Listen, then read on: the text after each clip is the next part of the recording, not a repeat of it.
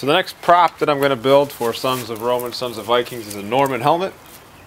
And what I've got here is a piece of a barrel. This is a barrel band that, you know, holds all the barrel staves together. And basically I'm just going to cut off a chunk of this, and this is going to be the headband of the helmet.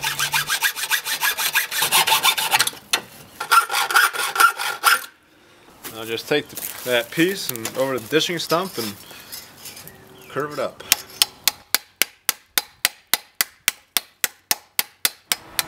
This is what the barrel band looks like.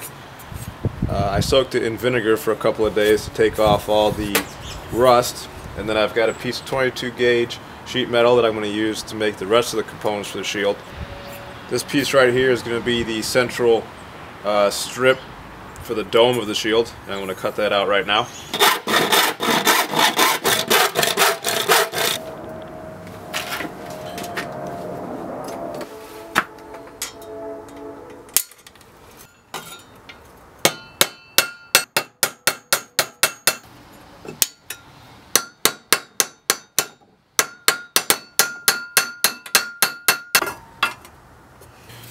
Okay, so I've got the entire helmet frame riveted together, and so now I'm going to make the plates that go in between here.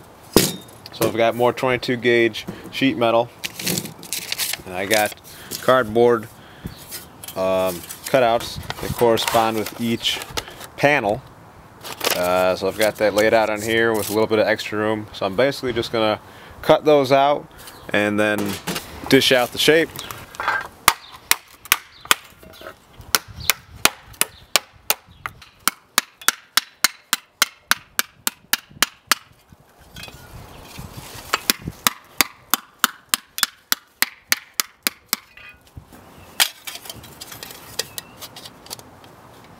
There you go. Something like that's what it's going to look like. So basically now, just drill out the holes and rivet it in.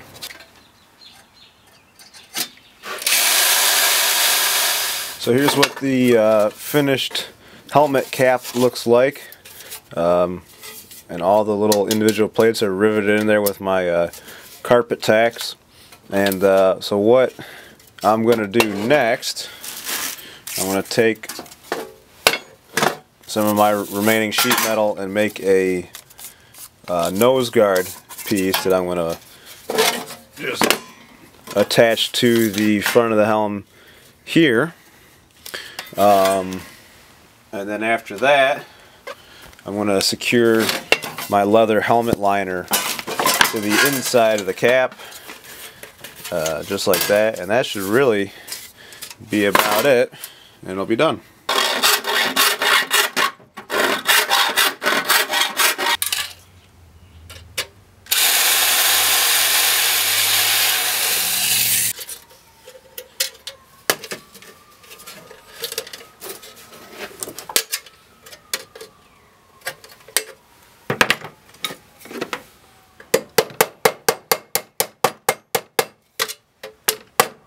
So here's what the finished helmet looks like. I've got the liner secured in there. These two straps are what hold it onto your head. So that way I'm able to cinch it under the chin. Keeps the helmet secure, keeps it from falling off. And you got the nose guard there, protects the nose.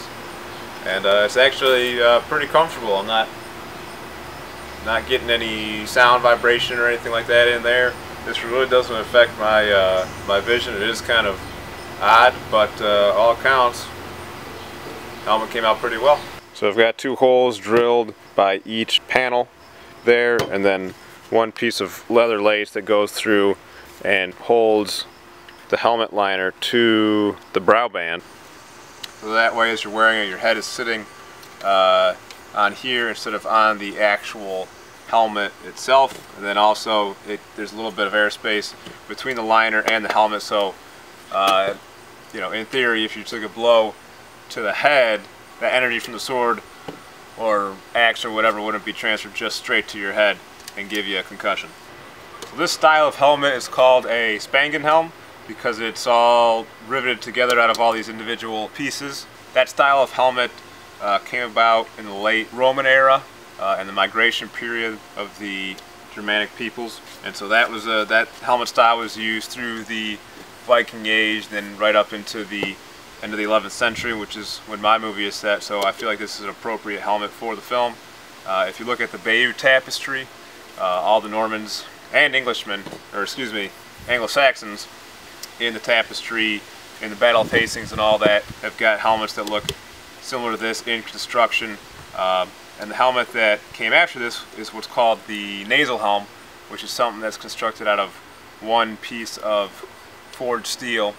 So if you look at the Bayeux Tapestry, pretty much every warrior has got a helmet on, and they're kind of a combination of nasal helms, spangenhelms. It's kind of hard to tell exactly what type of construction they are, and they're actually quite colorful, which is interesting. But so I feel that this is an appropriate helmet for the time period I'm portraying in Sons of Rome and Sons of Vikings, and I think it fits real well with the rest of my Norman kit here.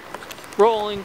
We actually started shooting the film, and on one of the days we got a little bit of rain on us, so the helmet has got a few rust spots and all that on there, but it just kind of adds to the character of the helmet. And I gotta say, it wasn't uncomfortable to wear. Wouldn't want to wear it all the time, but I think it looks pretty good on the film. Thanks for watching. I appreciate all the support. Thanks for watching this series on making the some of these props for Sons of Rome and Sons of Vikings. If you want to check out the film, there'll be some links in the description box below.